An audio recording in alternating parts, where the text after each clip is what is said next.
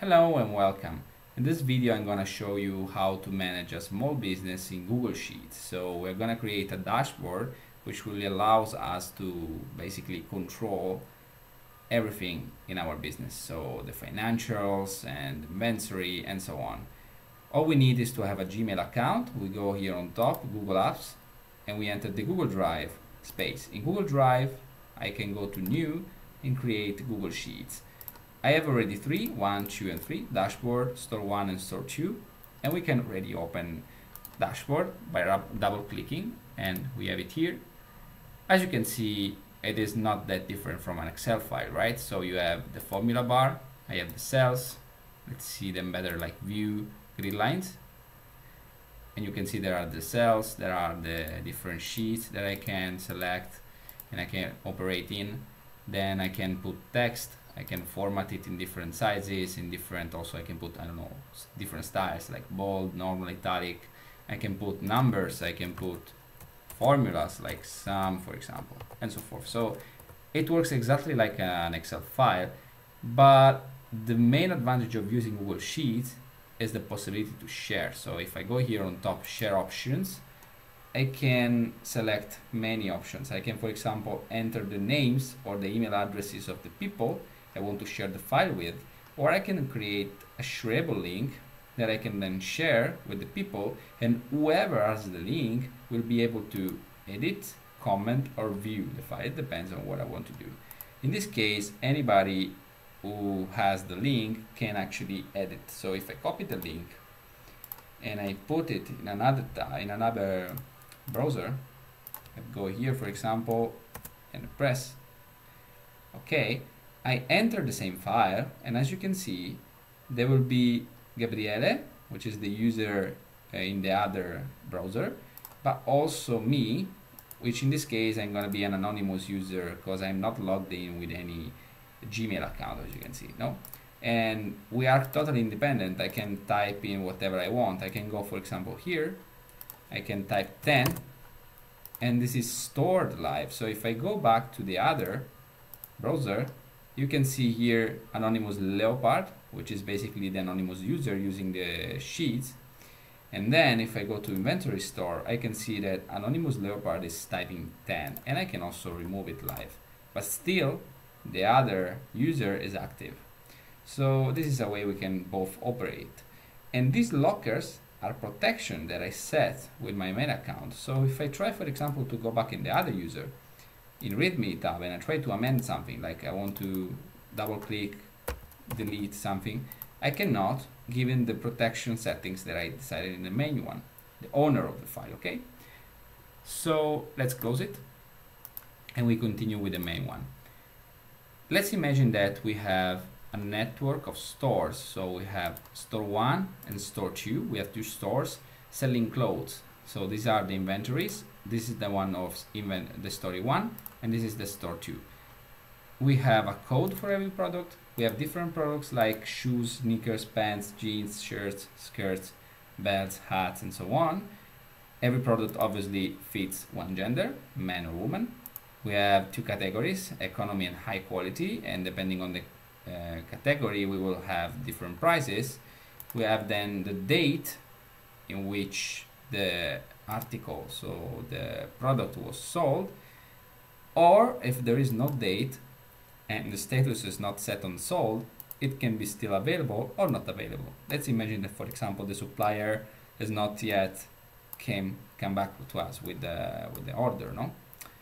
If I go to expenses instead, I can find, for example, different kind of expenses. I have the store rent to pay, the salaries, the training, the products, the transportation, advertising cost, website, online marketing, and so forth. So also by date. Let's imagine that our business was born the 1st of May 2019, but also keep in mind that these numbers are not that far from reality, but still they can vary a lot according to, you know, the different variables affecting the business. So the geographical location, the kind of business, the kind of products, and so on. So these are just to give you an example, which is not that far from reality, but just to give you an example.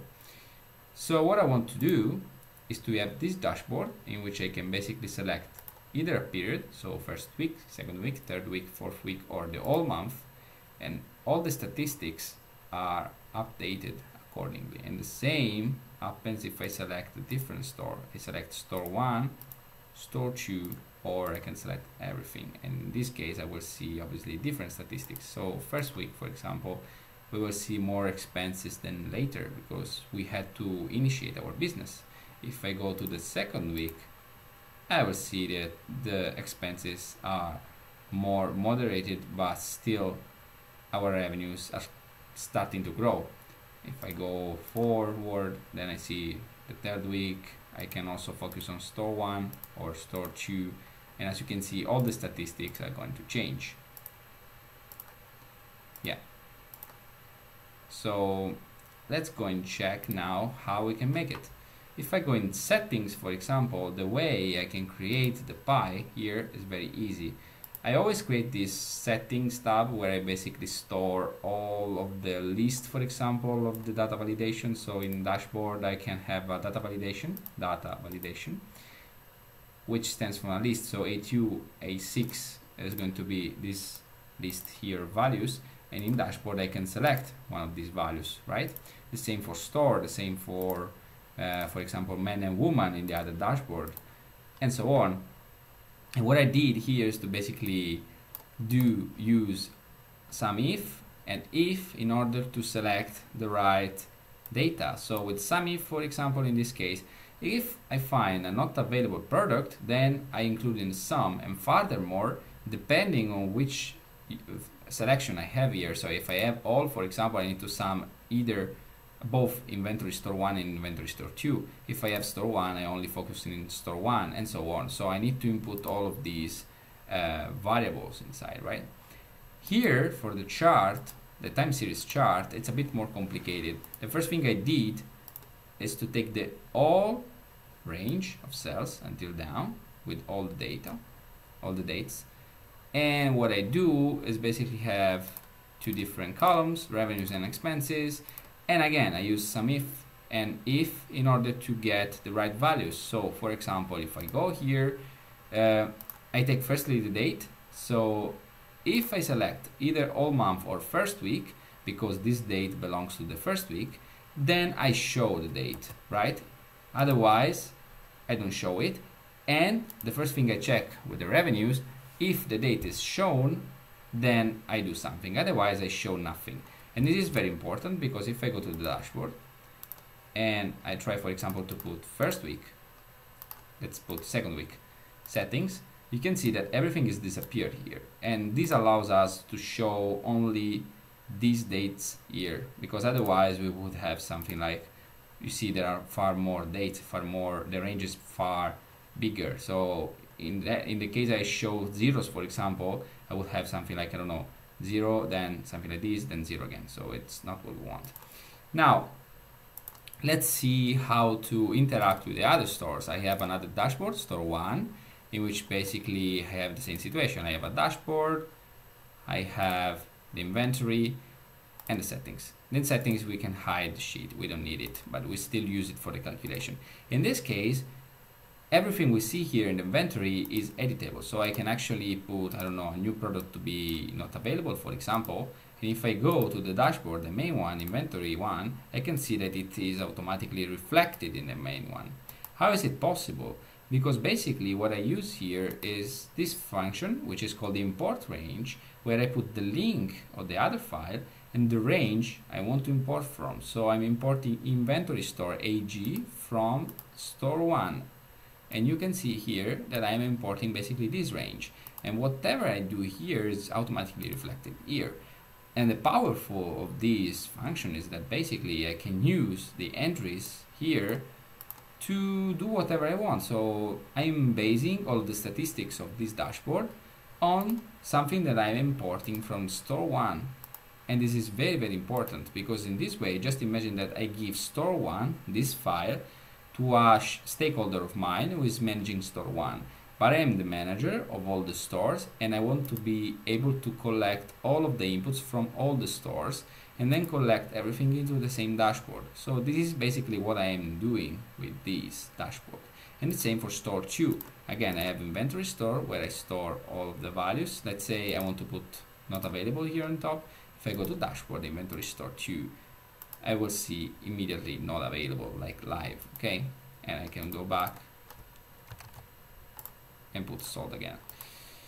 I can also, I don't know, build a pivot, I can do all the analysis that I want, but the core point of this function in this import range in this case is that I can concatenate different files all in once. What I have here then for the individual store is, for example, the revenues per day. So I give the possibility to my employees to basically select the week, do their analysis according to the inventory that I have.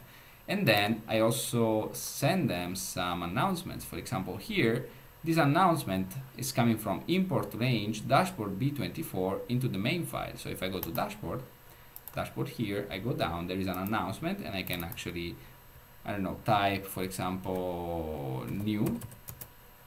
And if I go to store 1, dashboard, or store 2, I will see new appearing, as you can see. So this is a way to link many Excel files together, many Google Sheets together, and to easily manage our network of small business within the small business.